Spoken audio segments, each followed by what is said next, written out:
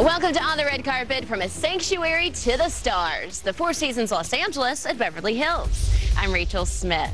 Plush with lavish amenities, it's no wonder Hollywood's biggest names check in here for the five-star treatment, including some Oscar winners. Entertainment guru George Pennacchio was just down the street this week as the 2014 Oscar nominations were announced. The Weatherly Gardens here are a perfect place to take a breather during the rush of awards season. OTRC's Carl Schmid found himself right in the thick of it at one of Hollywood's biggest bashes, the Golden Globes, to find out how the stars are gearing up for Oscar.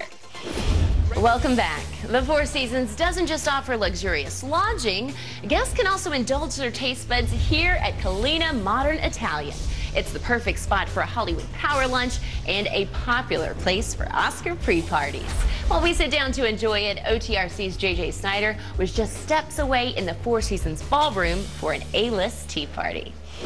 Now that award season is officially underway, we've got to talk fashion. Let's welcome back our award season correspondent, the always charming Lawrence Zarian. So check this out. We've moved into the presidential suite west here at the Four Seasons.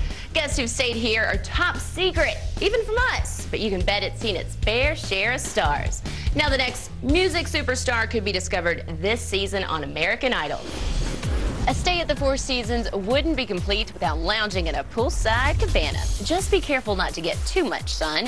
That's one of the beauty secrets that's kept Jaclyn Smith looking flawless for decades. Check out OTRC.com to find out how you can get your hands on Jaclyn's skincare line.